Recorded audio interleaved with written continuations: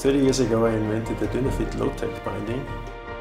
To celebrate the anniversary of 30 years of low-tech, I'm gonna send a pair of the new Radical 2 bindings to the North American athletes so that they can experience this in their home mountains.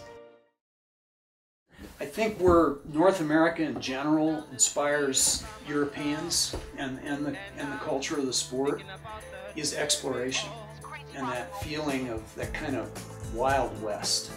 People talk about these locations like they're getting overrun because there's, you know, you see them in these videos and stuff, and then you talk to somebody about the reality, especially in Montana and places like that. There's nobody around, you know, which is cool, you know. Cook City is a magical little nook on the edge of Yellowstone. I love the exploratory feel of the skiing around here. There's just so much, and there's not too many people around really venturing off the beaten path. There was a lot of exploration here in the 80s and the 90s when Alex Lowe and Hans Sari and Chris Erickson were, you know, skiing new routes all over the area. And since then there's been some skiing, but just not as many people out getting after it real deep in the backcountry. So it's been fun to revisit a lot of those lines and ski descents that they did back in the day, and find new ones too.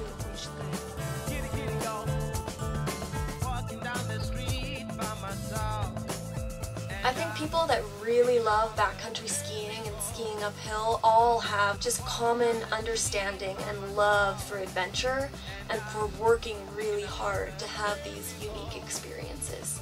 And I think that's what connects us all. You know, it was really crazy to see when I started racing, taking my bindings out on the pass and people making fun of me because I'm on these super low-tech bindings and people are like, there's no way you can ski them, like, and I'm like, oh yeah, well, I'm going to, you know, and to see like those people make fun of me, you know, like 4 years ago, and now like to see everybody else out on them and be like, oh, I told you so, like.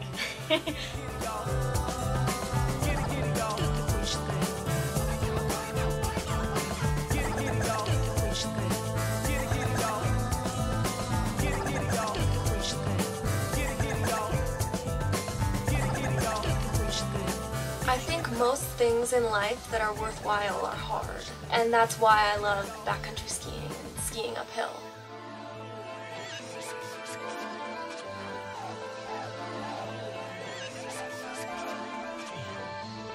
So in the mountains, speed is safety, and the lighter you can make your rig while still having it perform the way you need, the safer you can be, the faster you can travel.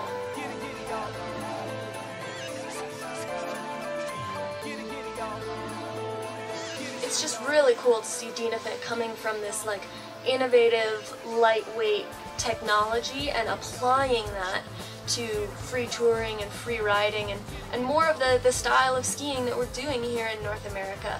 I mean, don't get me wrong, we like to go light and fast, but we also like to surf and to play and to be able to like take the gear to ski spines in Alaska or couloirs in like the Montana backcountry.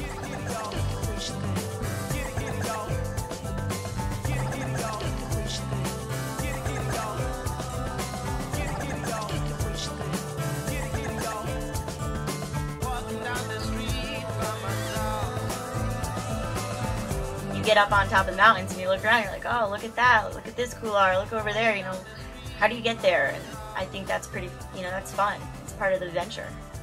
Don't know till you go.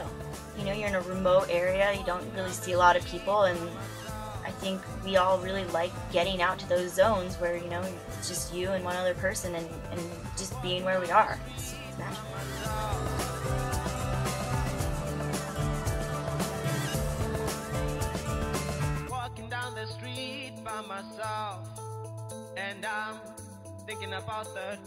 The new bindings served us well in Montana, sending them off to Crested Butte. Have fun, Marshall.